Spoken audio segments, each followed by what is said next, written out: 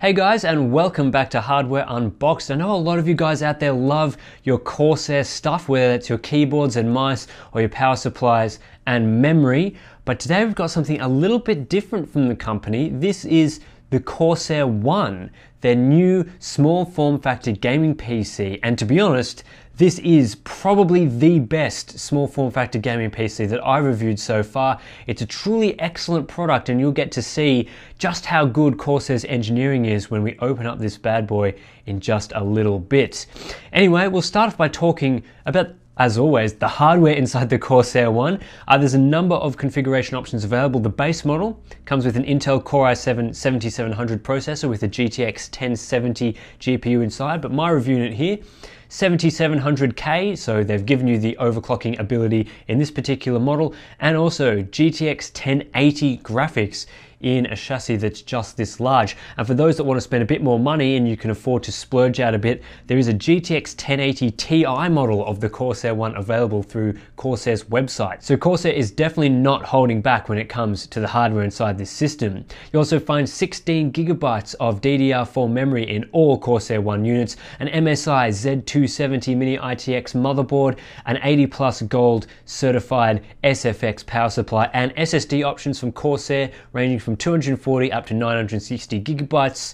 My review unit here comes with the Corsair Force LE 960 gig drive, so top of the line in my particular review unit. That'll only give the best to Hardware Unboxed to check out, of course. The Corsair One looks fantastic on the outside. This is one of the few small form factor gaming PCs I've seen that truly looks excellent, whether it's sitting on your desk or in your home theater setup. This is mostly down to the beautiful aluminium panels that they've used all around this device. It's bead blasted with a matte black finish. It looks fantastic. It gives off a premium look to this device, and I really like those sort of fins that you get along the top.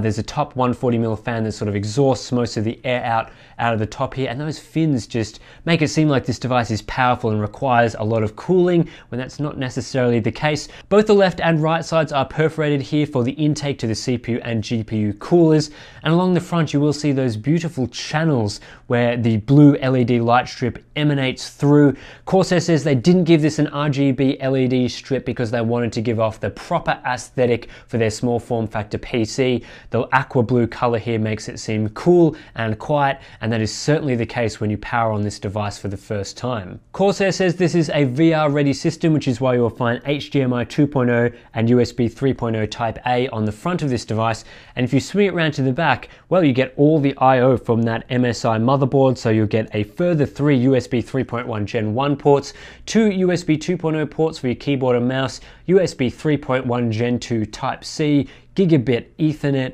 5 3.5mm audio jacks for your surround sound analog audio plus optical SPDIF, and we get 2 antenna connectors for the 802.11 AC Wi-Fi solution, and of course, triple display setups are possible thanks to 2 DisplayPort 1.4 connectors and an HDMI 2.0 port, which are all connected internally to the graphics card.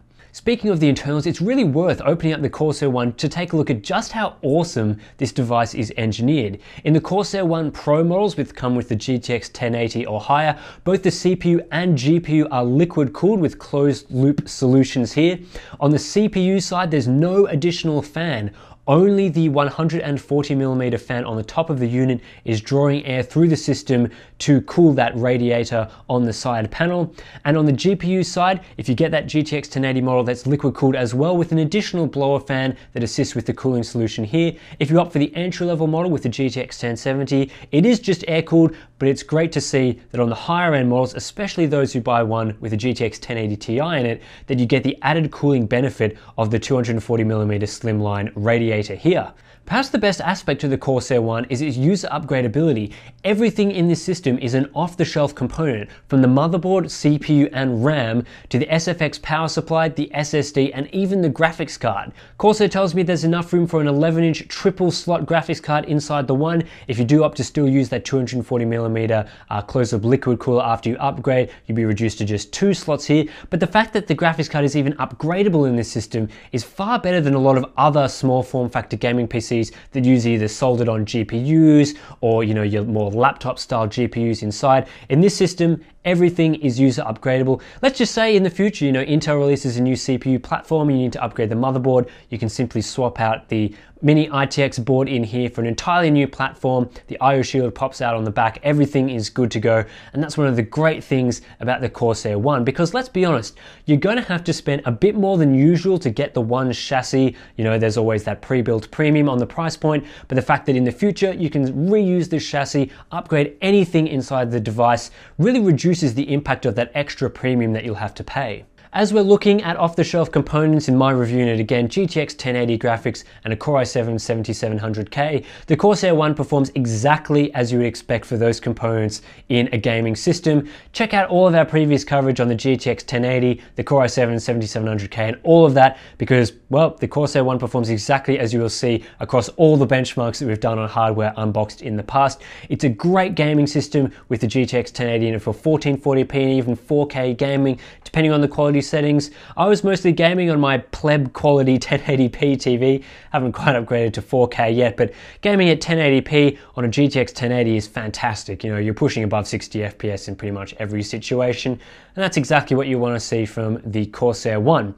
More impressive than the performance though is the cooling solution. This guy runs remarkably quiet for the size of the unit. At idle, the system is very, very quiet. If you place it next to your monitor, you will be able to hear a bit of rumble, a bit of hum from those closed loop liquid coolers and the fan on the top. But if you put this, a meter or two away, it's pretty much silent during regular operation. After firing up a game, it takes almost 15 minutes for the closed loop liquid coolers to heat up. And even then, the system isn't that loud during load. Again, if it's on your desk, you'll be able to hear it. But if you're playing some in-game audio on speakers, you'll pretty easily wash out the sounds from this device and, put it on the floor or a little bit away. And again, the Corsair One is pretty silent in that regard.